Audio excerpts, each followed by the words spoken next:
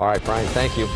Time now to ask the expert. And today we are talking about antibacterial soap and why the FDA is targeting these widely used hand soaps. So joining us now is Dr. Brian Baer. And Dr. Baer, why is the FDA really concerned about this antibacterial soap? Well, the obvious answer is that, and it's been all over the news recently, is that there are antibiotics in these soaps, and at least 2 antibiotics, and this is going to create worldwide resistance to bacteria, and this, as you know, is a huge problem. The other thing is that triclosan, a product we've already discussed on Ask the Expert, and triclocarbon, these 2 products have been found to have impacts on the hormonal milieu as well as be carcinogenic.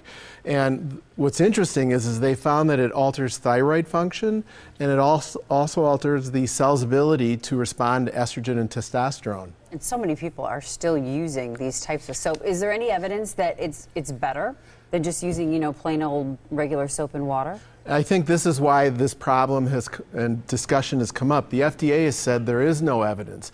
They gave industry a mandate 3 years ago to prove that there's good data that it's better than soap and water. Industry hasn't done that. So now they're giving them a little bit more time to prove it. But what's disturbing to me is that industry knows that these chemicals are a problem and they keep selling these products. All right, so as you know, we're coming upon the flu season, and we're always telling people, wash your hands, wash your hands. What should we be doing as we wait for better data? Well, I think avoid any of these products that have these substances, and it requires you to look at the ingredient label in the store.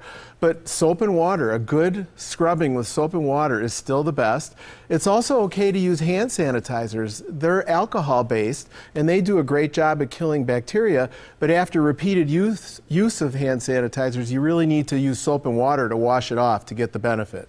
So the FDA is waiting, giving the industry a little while to prove their point. But my question is when do they say it's unsafe, considering there is so much bad in these soap? Well, they have now said it's unsafe, and they're giving industry a chance to provide data, even though, counter that. In my mind, it's not kosher. And I think from a community standpoint, we should all just be using hand sanitizers or soap and water. Okay, now we know. If you have a question for our experts, email them at asktheexpert@today'stmj4.com. You can leave a voicemail right there. We got the number for you.